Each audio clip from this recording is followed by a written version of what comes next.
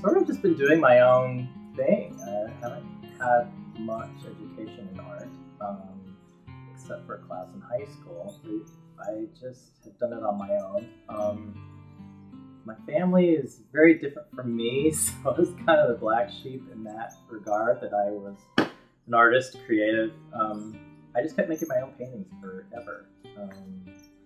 And then, of course, most recently over the last 10 years, I started getting more serious about my artwork.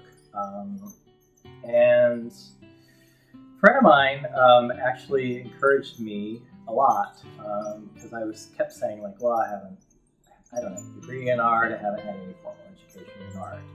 And he saw what I was doing and said, you need to keep doing this.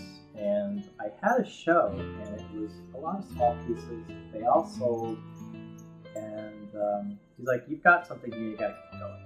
So I've sort of developed my own unique process with different things that I've admired between artists and between antiques, different textures, and I've sort of put them all together. And I'm hoping they have a unique look, which is something I've been striving for. It's my own kind of hand in it that you can see.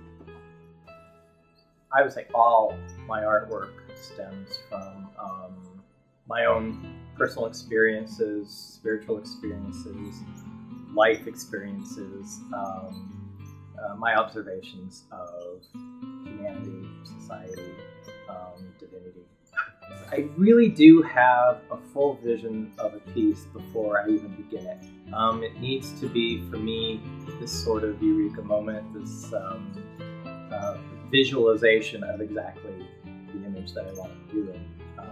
And the meaning, of course, coincides with I pretty much already know what the color palette's going to be. But then through my process, which is a lot of loose glazes, washes, they tend to, this is something I've allowed myself to do over time, is lose control over some of the processes, which allows me to be more spontaneous and intuitive in the process, while at the same time having a very specific goal.